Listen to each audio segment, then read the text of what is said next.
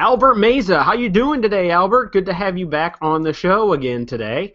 I've heard most of the security issues with XP have to do with Outlook, Address Book, and Media Player, not with the system itself.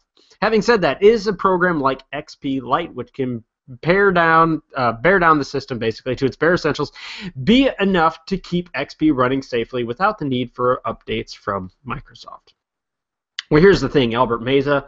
I don't know how confident Windows is, in fact, with their ability to retain the supposed security level of Windows XP for the past 2 years. They can claim that, yeah, it's no longer supported, we're no longer releasing updates. But to be honest with you, they weren't the main reason Windows XP was vulnerable.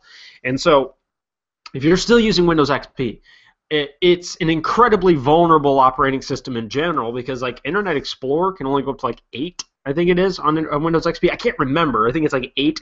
But pretty much any piece of software that's been developed for it is semi-obsoleted.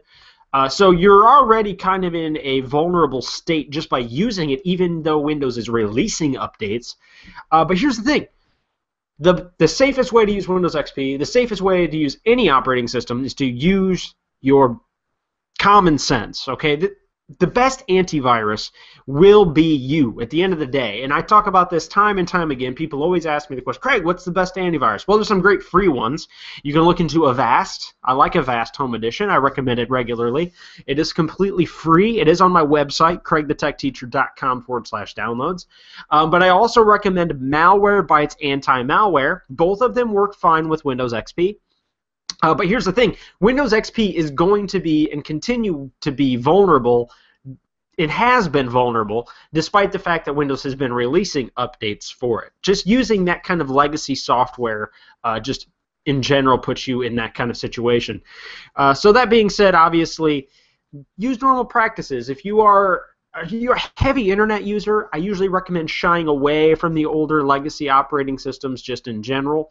But if you have adequate protection and you think before you click on things, you're not a guy who clicks on all the advertising, you're not a guy who opens up random emails, you're in pretty good shape with Windows XP. My entire office at my shop runs on Windows XP.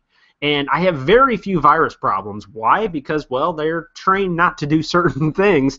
And yes, they do get infected from time to time, but that happens on any operating system. So again, the best antivirus, Albert, is, of course, you, the user.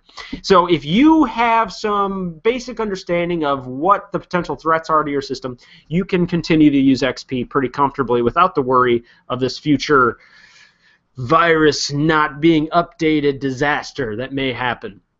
Maybe invest in some better antivirus software if you want to. ESET NOD32 is a good one. Kaspersky is always a good option. And maybe actually spend money on an antivirus if you're going to continue to use XP. But you may want to consider migrating to Windows 7 or 8 coming up in the future. Eventually you are going to have to make it, and unfortunately, unfortunately, it's going to have to happen. I'm a huge fan of Windows XP, so welcome to the stressful world of having to migrate. But hey, if you're going to migrate, have you considered looking at your Chromebook? I posted about that today. I like the Chromebook. It's not for everybody, mind you. I do have a video on my CraigTheTechTeacher.com website. It's called Apple versus Android versus tablets, and you'll want to check that one out. It's also on my YouTube channel, and I do a great in-depth analysis of the differences between just using a PC laptop, using a tablet, or using a Chromebook. The Chromebook test. I think you all know all about it, Albert Meza. Excellent question. You can keep using XP semi-comfortably. And XP Lite, which you asked about specifically, is a great system. Just make sure you're using a up-to-date browser. Don't use Internet Explorer.